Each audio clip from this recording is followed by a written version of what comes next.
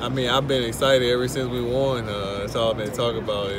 Can't believe that we actually going to the Final Four. So I played with a lot of good players and who wasn't able to get over that hump, and doing it for them and my family and just the program. Have you heard from Frank or any of the guys? I heard from all of them. Everybody hit me, just telling me congrats, happy for me, and even guys I didn't play with like Justin Wesley and them. So it's been great. I mean, it was probably 50-50, especially to me. I just kept thinking about trying to get to the Final Four and getting over that hump, and but definitely playing Duke had a big part in just wanting to beat them.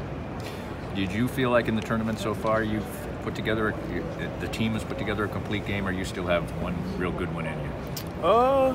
Maybe not a complete 40 minutes, but we definitely played well for stretches, and definitely played bad for stretches, but we definitely got a good game still, hopefully 2 left in us. It's definitely special. Personally, I don't be big on the individual things, but it's definitely that's a huge thing, and I know my mom and my grandma happy. They called me and stuff like that, told me thank you. So it's definitely a great way to go out. And have you seen Villanova much? Have you guys done any breakdown yet, or will you do that when you get to San Antonio? We probably watch a film here pretty soon. We got weights and stuff at 3, so after that, I think we're gonna watch film and get our personnel clips and things like that. Oh man, I don't know.